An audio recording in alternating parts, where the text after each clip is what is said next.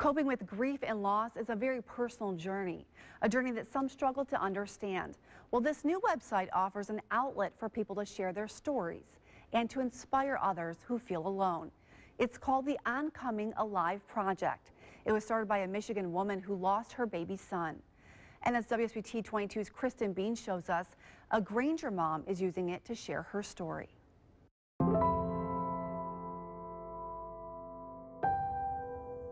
It's a struggle every day. I have my good days and my bad days. Nearly a year and a half after losing her firstborn child, Amber Wedham is still here. It really has been a story of survival, because there were times where I thought like I was done. Like, my overall life goal was to be a mother. Like, that was always my plan and my dream, and that was given to me and then taken away. Drew was born August 25th, 2014, with 2 congenital heart defects. For 77 days, he lived through surgeries and procedures. Unfortunately, at 2.5 months old, Drew's little body couldn't fight anymore. His parents were there as their beautiful baby passed away.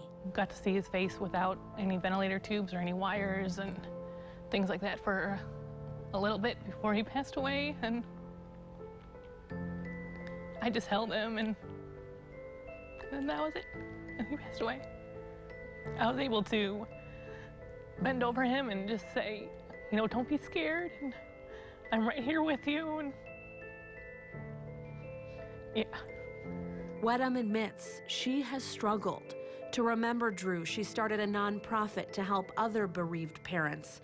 And now she's sharing her story through the Oncoming Alive Project. And even though you're grieving and you're hurting and the amount of pain is just unimaginable, you can get through it. Oncoming Alive was started by Lexi Barrett, who also lost her baby.